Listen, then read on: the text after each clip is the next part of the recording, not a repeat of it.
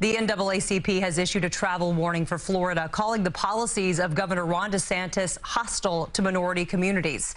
As CBS 2's Naveen Dhaliwal reports, it comes just days before Governor DeSantis is expected to announce his run for president.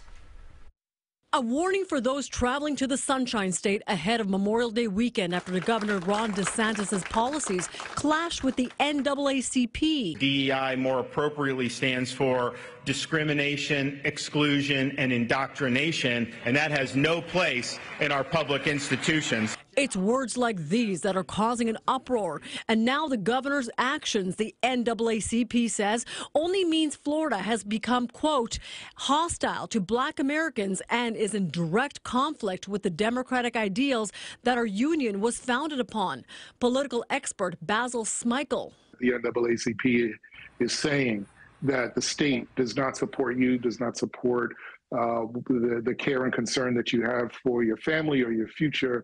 Just last week, Fort Myers high school students walked out of class in protest of the governor's plans to eliminate diversity programs.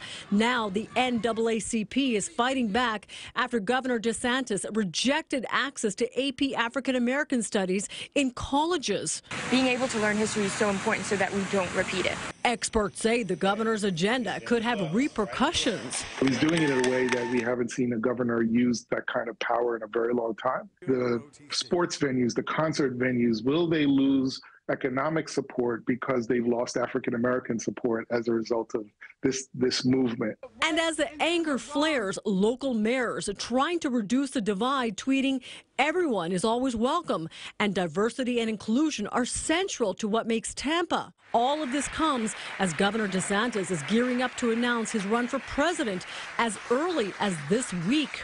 The long-term impact is both economic and political, in the hopes that this move can actually reshape the politics of the state in the long run. The League of United Latin American Citizens and Florida's largest LGBTQ civil rights group, Equality Florida, have also issued travel warnings for the state. We reached out to Governor DeSantis' office for comment, but did not hear back.